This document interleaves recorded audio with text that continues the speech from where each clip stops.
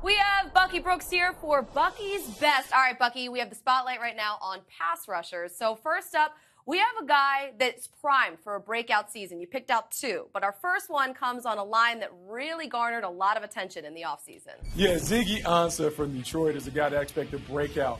2 seasons, he has 15 and a half sacks, 5 forced fumbles, but I think this is the year he reaches double digits.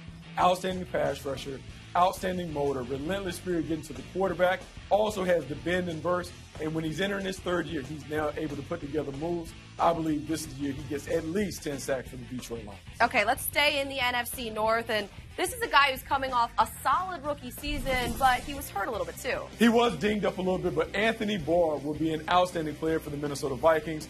Moved to linebacker, really played off the line of scrimmage for the first time in his career. Played Sam linebacker, but put his hand in the ground on critical situations. We saw him come up with 4 sacks, a couple forced fumbles. Has a knack for getting to the quarterback.